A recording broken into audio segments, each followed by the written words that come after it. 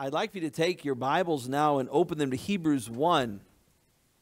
If you were going to an Anglican church, if you lived in England, you're going to the Church of England this morning, let me be clear. I'm glad you're not in an Anglican church this morning. I'm glad to be an American and by the grace of God to be a Baptist. I'm thankful for those things. But if you were in an Anglican church this morning, they would be reading this text, at least one that still followed the prayer book of England. And the reason they're going to read it is probably the same reason that I would like to read it and make a few comments on it, is that it draws out some really amazing things about this child that was born and laid in a manger, this child, the Lord Jesus Christ. And so we're going to read together, and if you want to read silently, as I read verses 1 through 11 of the first chapter of the book of Hebrews, where the scripture reads, God, who at sundry times and in divers manners spoke in time past unto the fathers by the prophets, hath in these last days spoken unto us by his Son, whom he hath appointed heir of all things, by whom also he made the worlds, who, being the brightness of his glory and the express image of his person, and upholding all things by the word of his power, when he had by himself purged our sins, sat down on the right hand of the majesty on high, being made so much better than the angels, as he hath by inheritance obtained a more excellent name than they. For unto which of the angels said he at any time, Thou art my son, this day have I begotten thee? And again, I will be to him a father, and he shall be to me a son. And again, when he bringeth in the firstbegotten into the world, he saith, And let all the angels of God worship him. And of the angels he saith, Who maketh his angels spirits, and his ministers a flame of fire. But unto the Son he saith, Thy throne, O God, is forever and ever. A scepter of righteousness is the scepter of thy kingdom. Thou hast loved righteousness and hated iniquity. Therefore God, even thy God, hath anointed thee with the oil of gladness above thy fellows. And thou, Lord, in the beginning hast laid the foundation of the earth, and the heavens are the work of thine hands. They shall perish, but thou remainest, and they all shall wax old as doth a garment. This is God's word. Let's pray. Father, we ask that you would speak to our hearts this morning. Thank you for the children. Thank you for what they mean to us. We appreciate the precious emblem that they are. The reality that except we be converted and become as little children, we'll never see the kingdom of God. We thank you for the trusting nature, for the sweet and gentle nature of children. Lord, I pray that you would produce that in us as well, that we would look to you, our Father in heaven, with trust and simplicity and faith. God, give us these things. Bless us with this. And we pray that you would bless even the children as we look at Jesus this morning and worship him. For it's in his name we ask all these things. And all God's people said, Amen. Verse 1 teaches us that God has spoken to us by his Son. He has spoken to us by his prophets, by his apostles, but he has spoken to us by his Son. When Jesus was transfigured on the mountain, he shined, and his face was, and his hands and all of his skin became bright and shining. There was such a voice from heaven that said, This is my beloved Son, in whom I am well pleased. Hear ye him. Matthew 17, verse 5. It is our privilege. It is our joy. It is our cause for rejoicing this morning that we can open our Bibles and read the words of the Son of God. God has spoken to us by his Son. All Scripture is given by inspiration of God. All Scripture is profitable for us. But I want us to understand it is in the words and the actions of Christ, the things that he said and the things that he did, that we see the Father most clearly. We see the heart of the Father expressed to us when the little baby, God in flesh, allowed himself to be laid in a manger. We see the heart of God most clearly expressed for us when we see Jesus healing lepers and cleansing the temple and defending those who had no defender, and then ultimately dying on the cross to pay for our sins. We see the heart of the Father in heaven most clearly in the Son of God. And do you know what the prophets did? They exposited the heart of God. Do you know what the apostles did?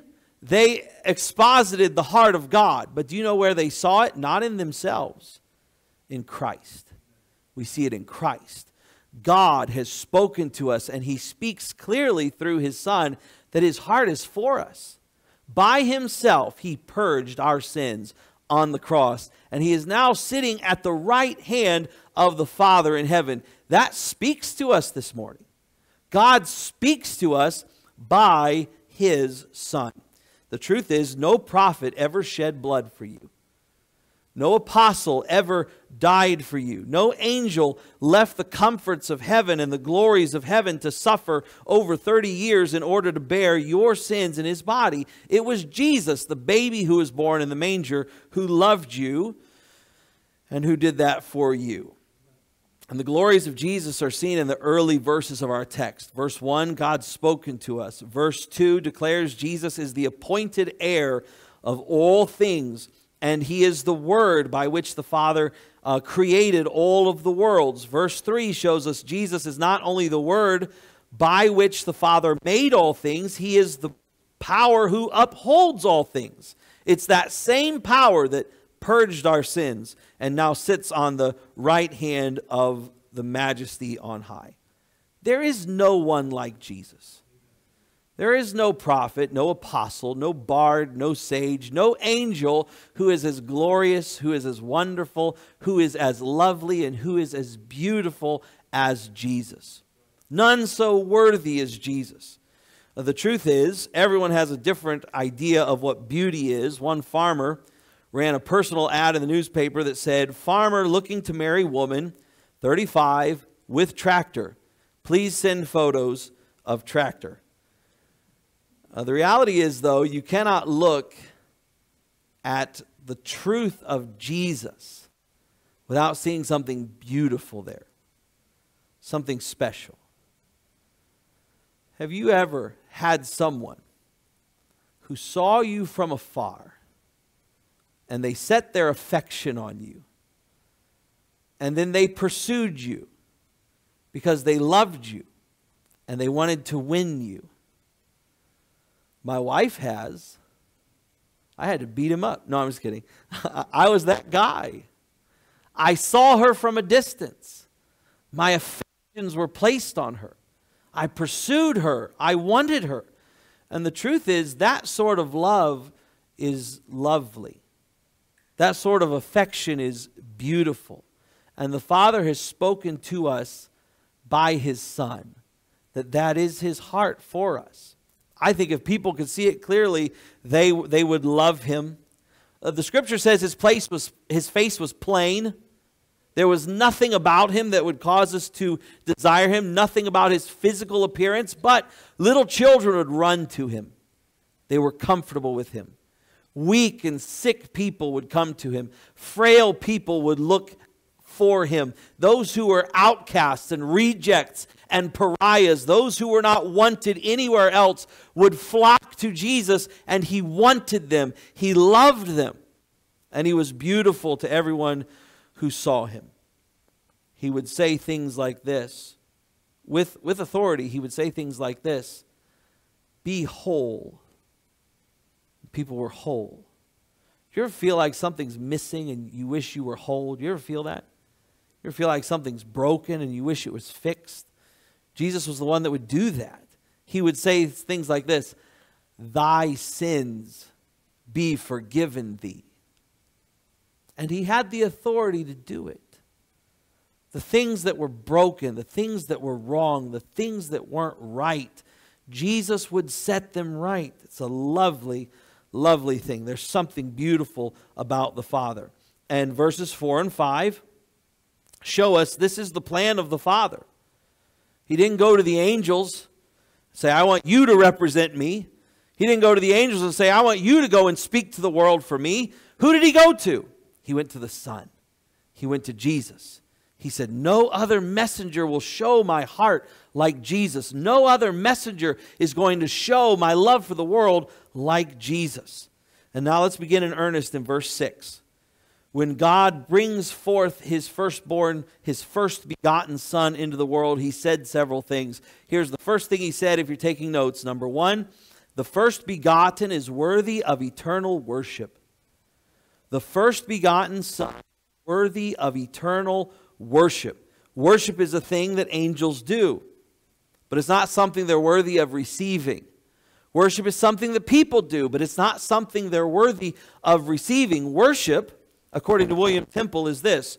Worship is the submission of all our nature to God. It's the quickening of our conscience by his holy, nourishment of our minds with his truth, the purifying of our imagination by his beauty, the opening of our heart to his love, the surrender of our will to his purpose, and all of this gathered up in adoration, the most selfless emotion of which our nature is capable, and therefore the chief remedy for that self-centeredness which is the original sin and the source of all actual sin. End quote. I like that. Worship can have all sorts of different definitions, but the truth is, when we see the beauty of Jesus, the worthiness of Jesus, and we fall in love with him all over again, it frees us from the self-centeredness that is our original sin, and the self-centeredness that is the source of all of our sin. In other words, worship is the remedy for us, for what ails us. Worship is the remedy. For creatures like us who've been redeemed by his blood, worship is the chiefest remedy against lives that center on us. It's important to recognize that worship is not noise, although it might include noise. It might produce noise. Worship is not singing, praying, or offering the fruit of our hands and lips to God.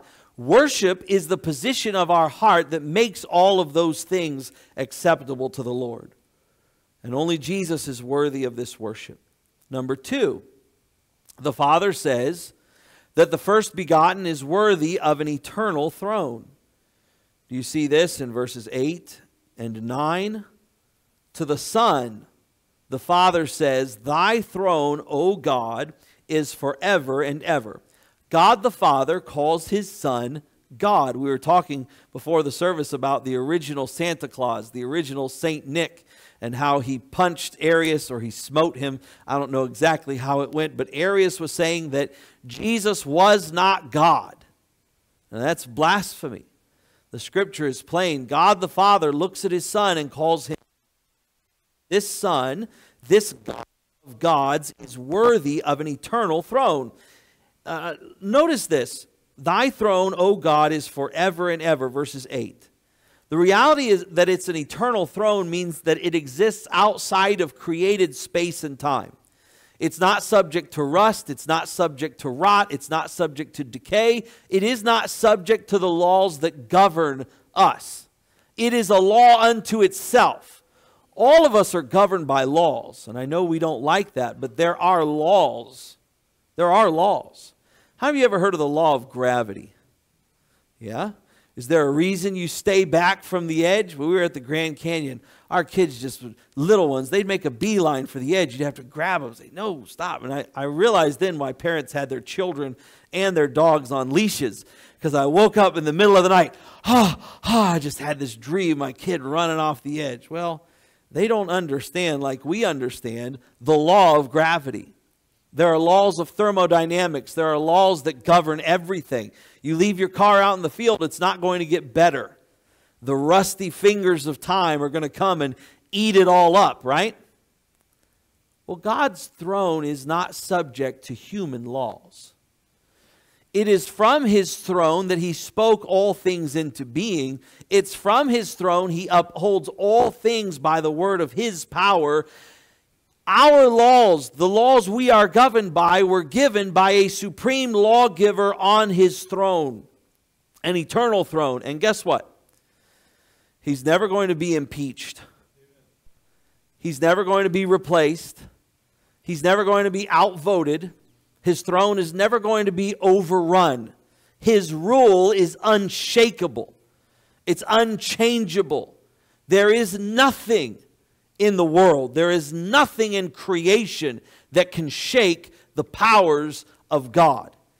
A lot of people look at, light and darkness and good and evil, and they see, well, there's this battle going on. No, there is one God who is supreme over all things. He created all things. He governs all things. He upholds all things. He is the supreme lawgiver, and everything else, good, evil, you name it, everything else is under him.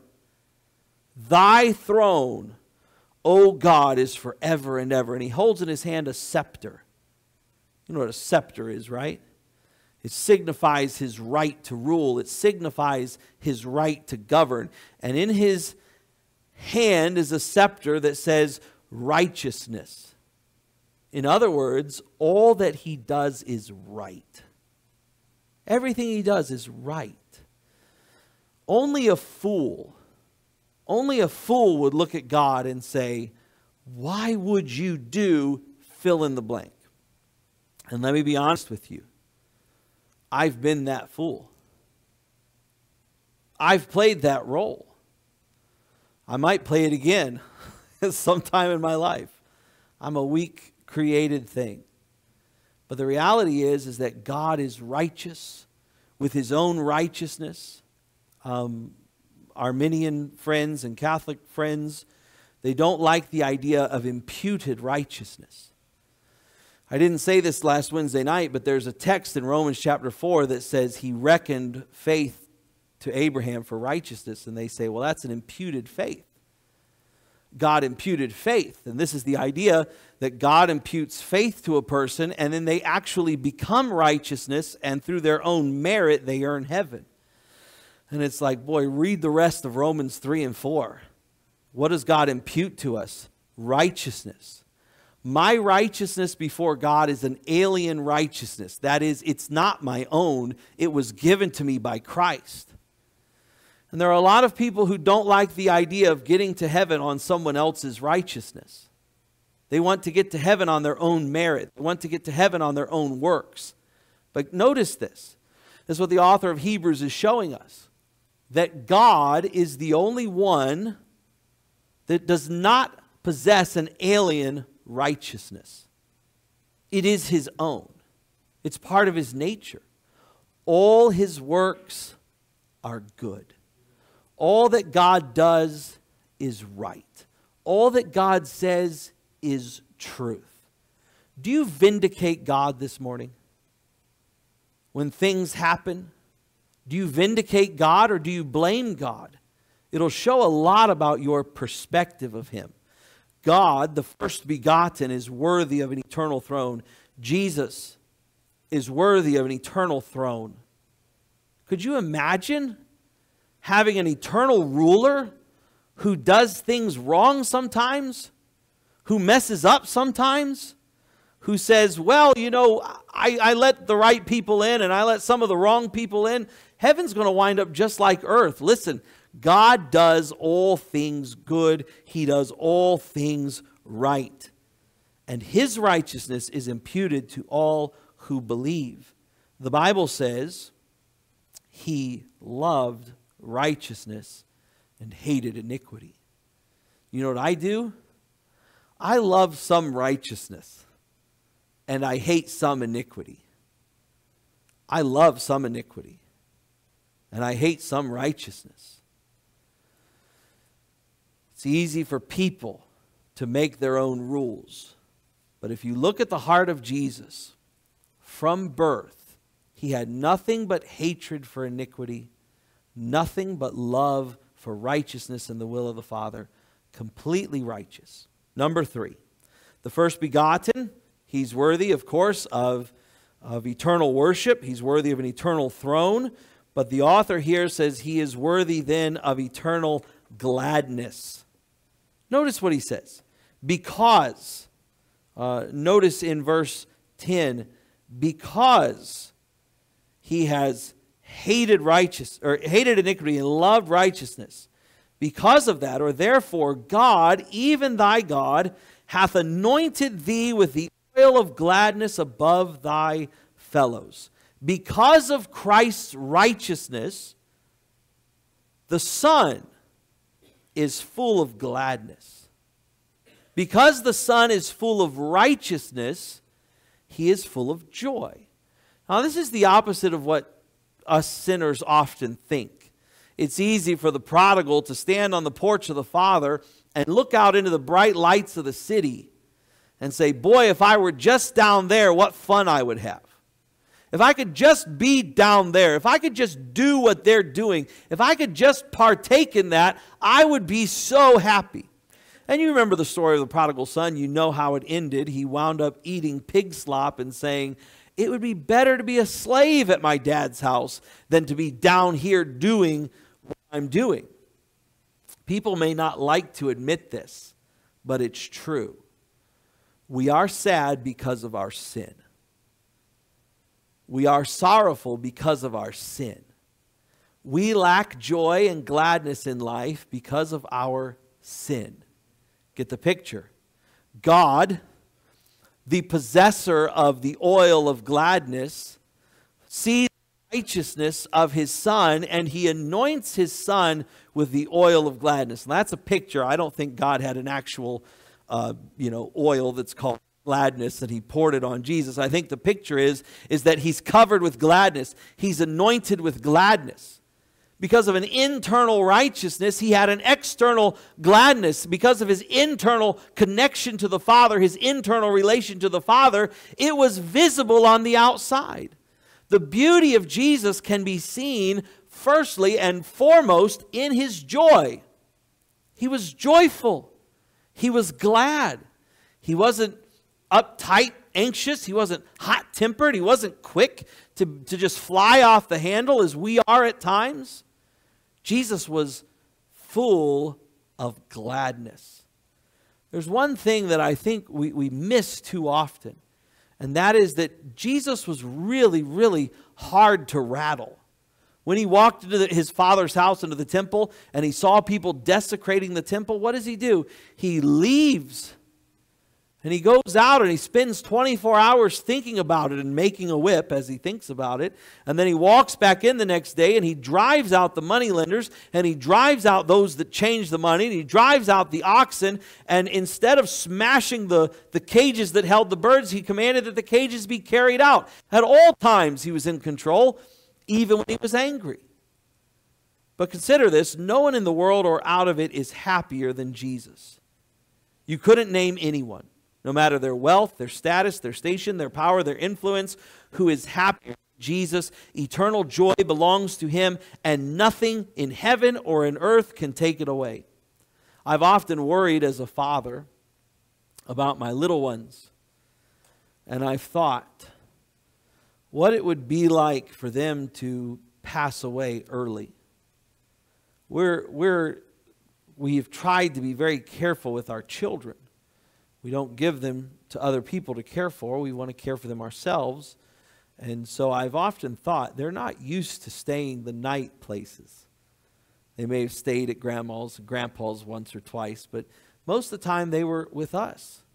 And I've prayed before, Lord, if you take my children, what would happen? The reality is we have 2 children that we never met that are with the Lord right now. And as I think about the joy of Jesus, I know that they're not worried. I know that they're not fearful. Can you imagine the first thing you see when you wake up on the other side being the happiest person who's ever lived? That's what you will see. That's what it will be like. He is full of joy. And ours who've gone on before, not just our little ones, but our parents, our grandparents, our friends who've gone on before us, they are the happiest they've ever been, and they're with the happiest person who has ever lived. Let's look at a couple of verses real quick. The writer here uses an odd word for joy. It's only used 5 times in the scripture. But one time is in Jude 24. I'll read that. Why don't you turn to John 17 and look at something real quick? Because Jude writes, "Now unto him that is able to keep you from falling and to present you faultless before the presence of his glory with exceeding joy." That's the same oil here. The oil of gladness is translated in Jude as exceeding joy. And Jude says, Christ is able to present us before the Father with exceeding joy. So I want you to understand this.